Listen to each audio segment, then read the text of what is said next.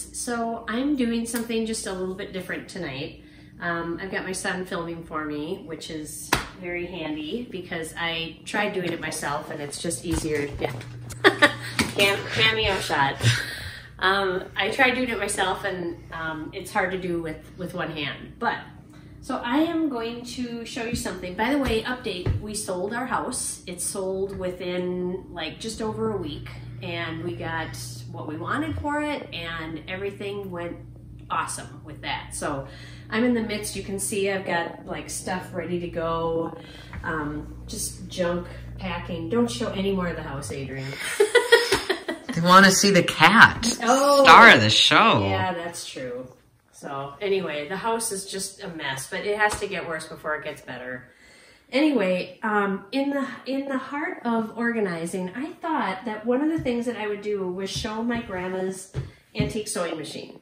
And I know it looks like just any other sewing machine, but what's different about this one is that I haven't changed anything in the drawers. Like what she had in the drawers when I got it, I kept it that way because it's just so much fun to look through. So let's start with this one right here in the middle. And actually, I'll show you the machine and everything is still in there. You can kind of, if you come around, you can see that here's the machine. And it's an antique Singer, and I think it is the coolest thing. And I've never done anything with it. So, but it's just there. It's just her machine, and I just think it's so sweet. So, okay, we'll start off in the center drawer here. And the first thing you'll notice is these are the bobbins for the machine. Isn't that wild? They look nothing like the bobbins that we use today. And honestly, they don't hold very much thread. I mean, look at that. That's not a whole lot of thread. So, but that's what they had for bobbins back in the day. Our bobbins today hold much, much more. Like here's one that's fairly full with this, I think this is a black color charcoal. I think it was black. It's kind of faded now. But yeah, that's not very much. So anyway, that's the first thing I always kind of marvel at. And then look at all these neat things. This, I believe, is a ruffler. I mean, look at that, is like an engineering marvel. Look at that. This, I believe, is her buttonhole foot. Pretty sure that's what that is supposed to be. I'm just guessing, by the way. If somebody knows better, let me know. I think that's a bias tape maker. You can kind of see there. And let's see what else. What does this foot do? Wow, no idea. It actually, maybe it does like a little bit of, it's got a little thing there that it might just turn things over just a very little bit. No idea how I would use that. But, yeah, and you can see here's her little marking wheel that she used to mark her patterns. She's got a whole bunch of crochet hooks in here. She's got mostly little tiny ones, but here's a giant one. Yeah, lots of crochet hooks. And look at these neat screwdrivers that came with it. It's pretty messed up on the end there. But little straight slot screwdriver. Here's another one, little small screwdriver. It's kind of cool. Just never seen, oh, and here's another one. One more even. Just a neat way to do a screwdriver. I've never seen that before. But yeah, it's just the stuff she's got in there. And then over here, you can see she's got snaps and little pencils. And this, I looked at it at first and I thought it might be ivory, but it's not. It's just plastic. But I'm sure that's just a little bodkin for threading ribbon and such through a little chamber. So that's that area. And then we'll move, oh, what have I got under here? I feel something, a piece of paper. Oh, you know what it is? It's a little bit of masking tape. So, okay. In this drawer, so she's got a metal embroidery hoop. Nobody uses those anymore. And then this is a really cool pin cushion. I know a lot of you have seen these, but it's got the original stuff in it. It's a little sewing kit inside the pin cushion. So there's a thimble. Look at those little balls of thread. Here's the needles that came with it. And yeah, so I've just kept that as is. So that's, I don't know, 1950s maybe is when that was from. I'm not really sure. This is the belt that goes on the sewing machine. So down here, this belt would have, I've got two parts of it. So this belt would have thread through here and gone up, and that's what ran it. So when you ran the treadle, then that is what made the machine go. So that's the belt, and I think that this is actually a working belt. You'd have to be a sewing repair guy, but I think this goes through here, and somehow they make it whole, and I don't know how they do it, but that is, my mom told me that it's ready to go, like if we ever wanted to fix it, we could. So there's the belt. And then look at these clothespins. Good gravy. Like, look at the size of that thing. It says, I can't quite tell what it says, but there's some engraving on there. I don't know if you can see what it says. I have no idea. But my mom told me that it has something to do, like these were used a lot for laundry. I don't know what they would hang from it, but here's those. She's got a giant wooden crochet hook that looks to be handmade. Yeah, I don't know where she got that, but a giant wooden crochet hook. And then this, I think, must have been a gift for her. This is a mason jar lid. And then you can see there's some antique trim on here, and then there's also some like fake pearls and little jewels sewn on there. I'm wondering, and here's some a string of little pearls too. I'm sure they're plastic, but I'm wondering if one of my older cousins made this for her as like a school project and gifted her that for Mother's Day or something. So that's my thought. I don't know for sure, but it looks to be about that era. So maybe a gift from a grandchild or something like that. So that's the first drawer. Get this put back. Here's the next drawer. Ooh, lots of fun stuff in here. So in here, and maybe what I'll do is I'll put it up here so we can all see. So, these are a little more modern. You can see the Kmart price tag on it, 94 cents for some Singer red band needles. Isn't that crazy? Oh, here's some elastic. Nice, 19 cents. I just love that.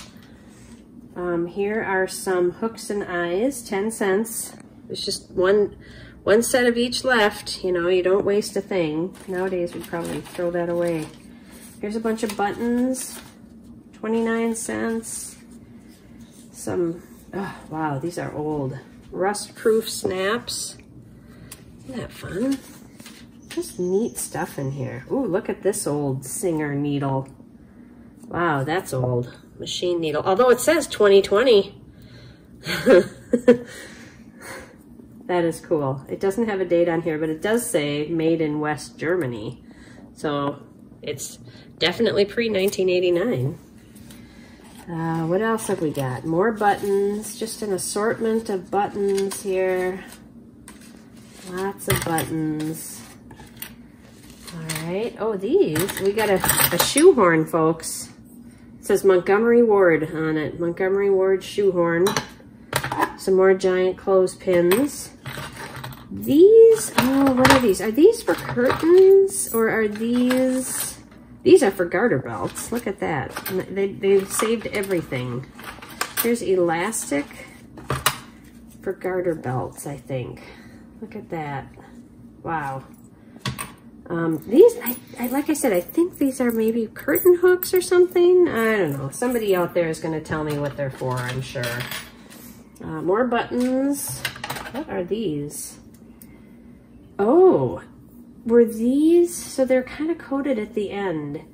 Are these like for inside of a girdle or a bodice? Like you know how they had like the bones on the bodice, you know, like they would, I don't know. Is that what they're, I'm guessing. I have no idea, you guys. If somebody knows, tell me it, because I'm just making stuff up at this point. But I think it's something that gives form to something. And the fact that it's near the little garter things, that makes me think it's maybe supposed to go on like a girdle or something. I don't know. Like I said, I'm just making stuff up at this point. Oh, more of these little curtain rings or whatever they are. This is some kind of trim. Just some black trim. It's not even bias tape because it's already sewn. Maybe it was bias tape that got sewn up, but there's a seam on one edge, so there's a little piece of fabric. Maybe she was patching something. I don't know. Looks like it could have been from men's trousers or something. That kind of fabric. These are weights. What they're used for, your guess is as good as mine. No idea.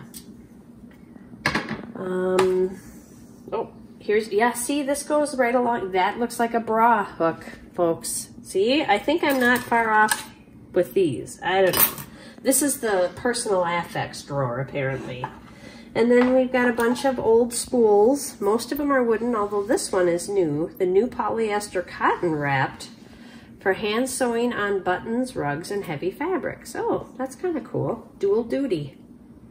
Look at that. That's the old dual duty label. And here's some Coats and Clark dressmaker spool, mercerized. This is kind of cool. This is a plug that you would screw into a light socket, and then you could plug whatever you wanted into there. So if you had a light socket but you wanted a plug, this was your cheat. So, all right, so that's that door. All right, so I'm gonna tuck all this back inside here. Isn't this fun? I love going through this because there's always inevitably something that I find and I'm like, oh. And I'm sure a lot of you are gonna weigh in and tell me what a lot of this stuff is. So, put that in there. Montgomery Ward shoehorn. Who doesn't need one of those? Okay, that's the second drawer. We got 4 to go. Oh, okay. More spools. Another really well-used and pretty tarnished embroidery hoop. All right. Here is some like velvet ribbon, not velvet, but it's reminds me of something that would have been used on a Christmas decoration at Christmas time in the 1950s. That's what it looks like to me. It's that kind of ribbon. Okay.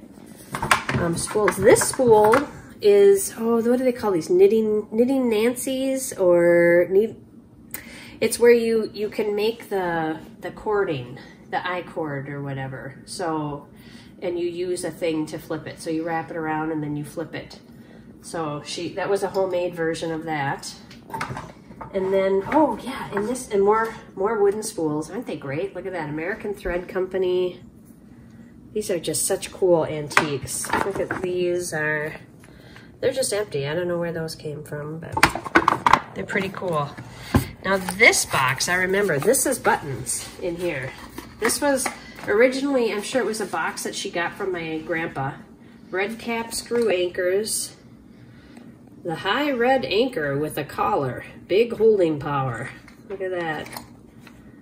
Huh. Directions for use. I don't know, there's no date on this. It's pretty cool.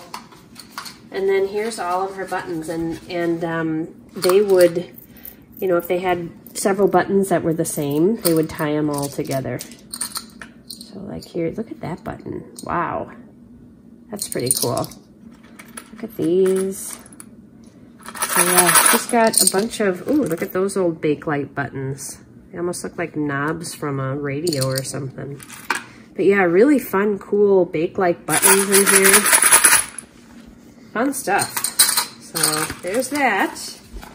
The red cat box. Okay.